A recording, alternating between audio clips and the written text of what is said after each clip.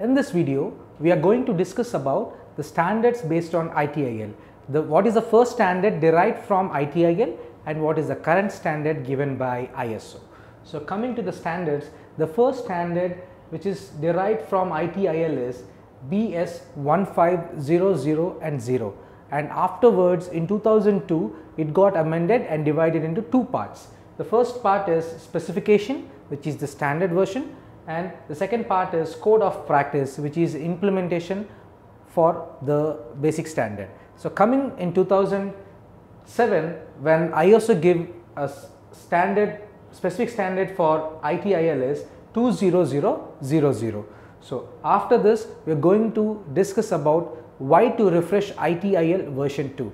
So why to refresh ITIL version 2 is the necessity to accommodate the inputs which we got from the globe. That means when version 2 implemented, what are the inputs what we got from all over the globe, and also the V2 approach is practical, rational, which became necessary in version 2, and moreover it got concentrated on service support and service delivery.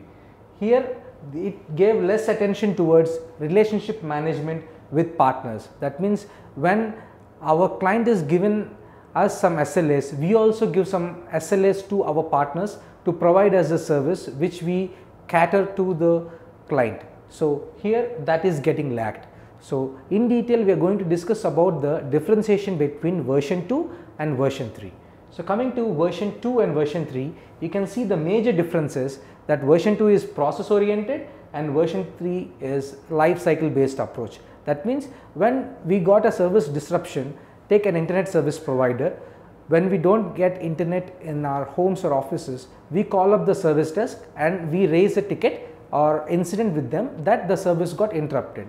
So from there the ticket has to get open, the ticket has to be in work in progress, the ticket has to be in pending, the ticket has to be in resolved, and the ticket has to be closed. So this is a life cycle approach which gives a better understanding for the IT organizations and the clients to know what exactly the service is getting catered to them.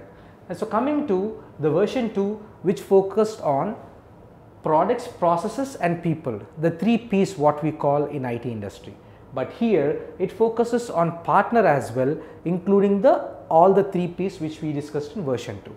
So coming here, the security management is available only, but here the security management is a separate process in version 3. So coming here to version 2 again, it more concentrated on service delivery and service support, but in ITIL v3 we see that equal attention is given to all the processes. So here we have 10 processes plus 1 function in version 2, and in version 3 we see 20 processes and 4 functions. That means another 10 processes and 3 functions got added to it, and it is and here in version 2 IT and business are aligned on each other, but here in version 3 they are integrated. That means there is a transparency of see-through between IT, processes and the business processes here.